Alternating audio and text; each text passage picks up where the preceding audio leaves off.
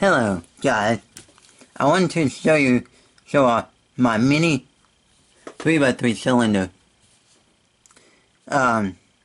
Now, this puzzle was made from a mini keychain 3x3. One of those cheap generic ones that I got off of eBay. And I think it actually turned out really well. It's perfectly round, super symmetrically round on the outside. Around here. The color scheme is a bit odd because I had some leftover stickers from restickering one of my other keychain 3x3s.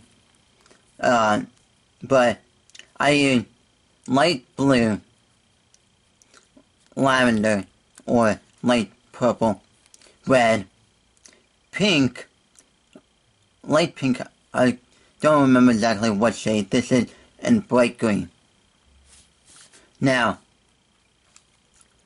I used keychain sticker, I used keychain 3x3 stickers, and the set that I used to cut out the green and the blue side.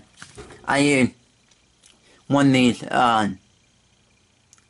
Canadian $2 coins to use as a template, because the Canadian $2 coin is exactly the same diameter as the circle right here. After shaving it all, cutting it all down, I actually shaved down at least 1 millimeter from the middle side depthness, as you can see right there. See how deep it got shaved around? Yeah. But anyway, this is a really cool, interesting puzzle. The reason why I chose this color scheme and color configuration is because I just felt like doing it this way. And if you can see, I don't know how well you can see it best on this purple one, that there's a faint line there, because I actually cut these square stickers in a specific way to make it fit over here, because I didn't really have a full uncut sticker sheet of these colors to cut from. So yeah, but I'll go ahead and quickly scramble this, and I might do a solve on this on camera, but it's really interesting. And with the color configuration it had,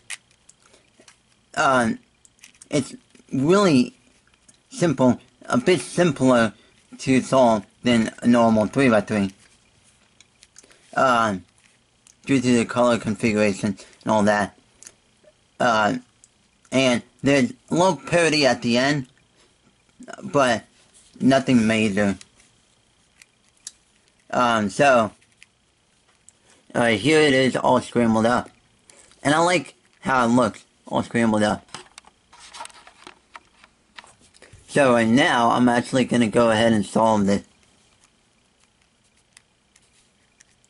But when solving this, you have to worry about orienting the red centered correctly, because they do actually have an orientation. Technically, I'm not actually going to solve this because the camera battery is dead. But hey, anyway, here it is all scrambled up.